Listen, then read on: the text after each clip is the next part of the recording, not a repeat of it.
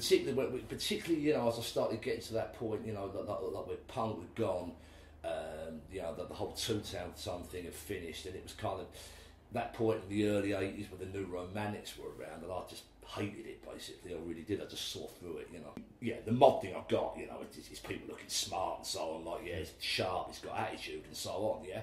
The casual thing I've got as well, which is more football related than music related, but again, very, very, very working class, sharp, 80s mods effectively, like it, you know. But the New Romantic thing, I didn't get. Music was dull, everything.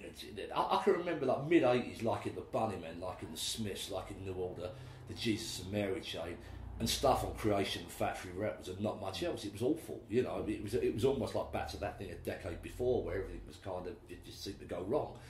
And that's when I discovered that I like weed, and you know, so stuff like, you know, getting into the stuff that had inspired punk rock, you know, getting into the Velvets, getting into the Birds as well, you know, getting into stuff like, you know, like the Stooges and the MC5 and the Dolls and things like this, and wanting to play guitar myself, you know, and yeah, you know. So how did it influence me musically? It probably didn't. It was just really, music was just an escape from the place, because it was just dull, you know. And the place influenced you by making you want to go away, basically. Yeah, pretty much. I mean, don't get me wrong. It wasn't a hellish background, isn't it? My parents who I absolutely adore, you know, and they adore me, you know. But it was like there was just nothing there for me, and every time I go back, it just seems worse. You know what I mean? The curry house is fantastic, and the local fish and chip shop ain't bad. Other than that, the place is deadly. You know what I mean? You don't want to go out down there.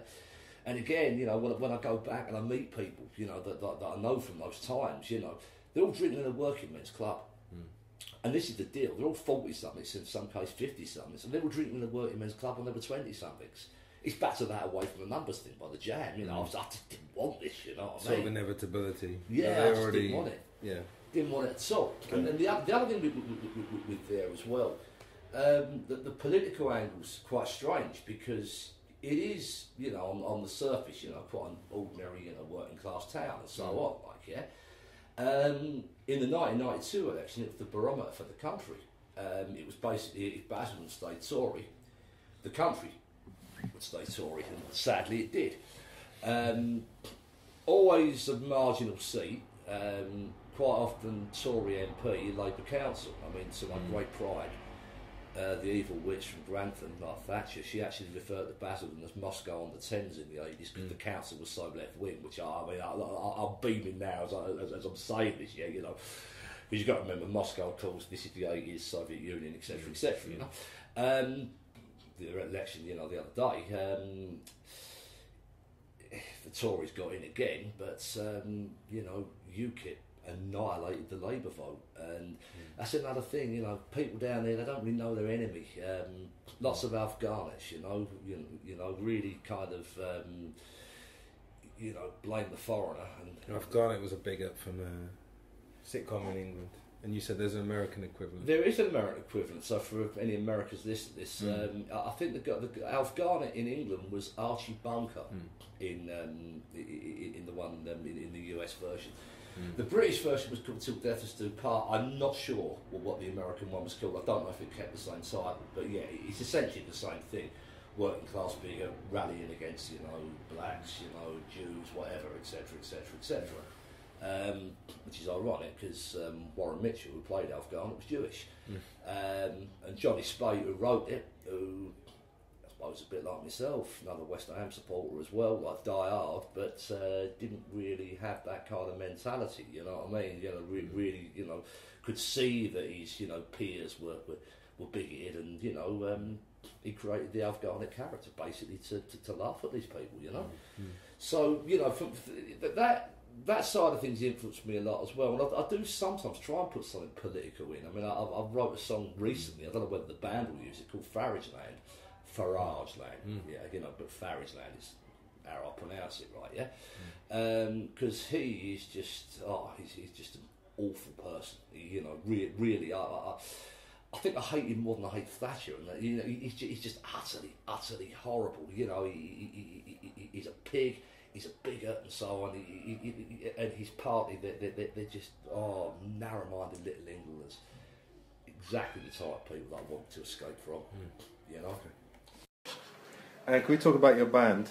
'Cause we're going to talk about sort of music appreciation, but we want to talk about writing and performing. So Right, okay, good. Tell us about your band. Good. Well, the band, the Red Telephones, I play guitar and sing in it. I'm not the most tuned for the vocalist, as you probably hear by my spoken voice, but, you know, I'm an old punk rocker and I couldn't really give a shit anyway, like, yeah.